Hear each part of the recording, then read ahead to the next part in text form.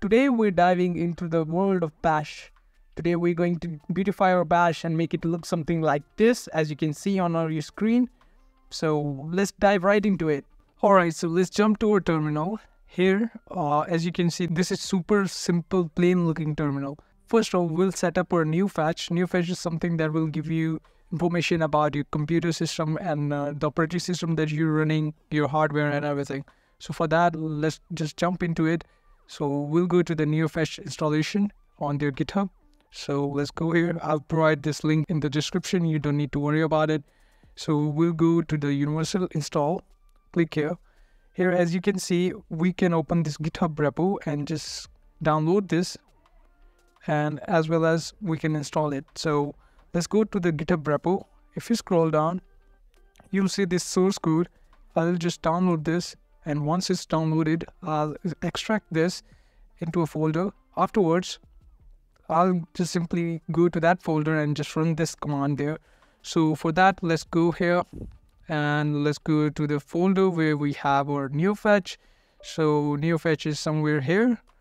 Let's clear this out, and we need to run that command now. Simply paste that here and hit enter. This will install it. So now your Neofetch is ready to go. And one more thing you need to do is you need to add the Neofetch command into your bash rc file. For that, we'll open it up with nano. First of all, we'll have to go to the home directory, of course. So here we can just do something like nano.bashrc, go to the bottom and just add this simple command here, which is Neofetch. Now to save it, you need to use Ctrl O, hit enter and Ctrl X to exit. Once you're done with this, all you need to do is restart your terminal and you're ready to go.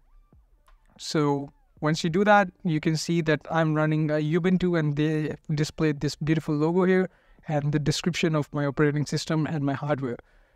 Next up, we need to do something about this very plain looking text here. For that, we'll be using Fancy Bash, and let's jump into the installation of Fancy Bash and setting it up. First off, let's go to their GitHub. Here on the Synth-Shell GitHub repo, we'll just scroll down, and as you can see, we're going to use Fancy Bash here. So let's go and set it up. For that, we'll just go down, and here, as you can see, we need to clone this repo, which is super simple. Just copy this, and I'm going to clone this into my home directory. It's up to you wherever you want it. So for me, this is good enough, I guess. So let's hit enter. This is going to clone it, and it's not going to take much time, just a few seconds, and you're ready to go. Alright, once you're done with this, just clear this prompt so it's looking better. And now you need to just set this up. First off, we'll change the permissions for a script. For that, we'll just need to go second line here. Just copy this and paste it into your terminal. This will change the permission for your setup.sh. And afterwards, let's go and move to the directory where our Synth-Shell is. Afterwards, we just need to run this script. Super simple, super easy. All you need to do is just paste that here. And once you run this script, it's going to ask you a few questions. Very simple. Do you like to install or uninstall Synth-Shell? So I want to install it, which is I.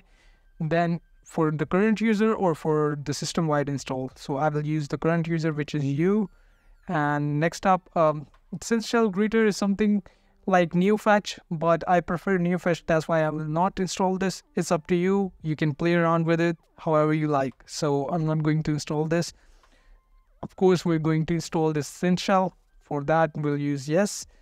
And better list is something, it will display the listing in a very detailed manner. It will let you know the user who's on this file and the permissions for this file. So I guess you should install this, but it's basically personal preferences, so it's up to you. For me, I'll install this. And for alias, no. For history, no. And that's it. Your Synth-Shell is installed. All you need to do now is just restart your terminal and you'll see the effects.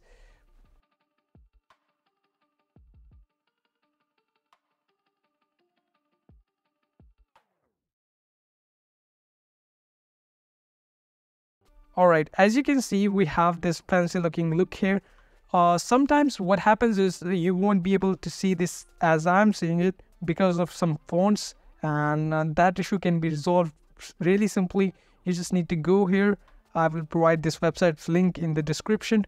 You just go to this website and download their fonts for Linux and just extract them and install them. Sometimes there's an issue with the fonts, so even the Synth-Shell themselves have told you about this. So if you have any problem, this is the link. I will paste this in the description as well, so you can go and look around if you have any errors. So that's it. We're set up with our Synth-Shell, and as you can see, if I move into a GitHub repo, what it'll do, it will let me know which branch I'm on. So this is really cool. It is telling me that we are on the master branch, and if I ls is going to tell me this is basically the better ls which is working here, which is letting me know the permissions and the usernames, on which date this was created, and all. Alright, so this is the default Synth-Shell, but you can configure it however you want. For that, you will just go to this config. You can update it however you want, and that's how you beautify your bash. I hope this video was helpful. Till next time, bye bye.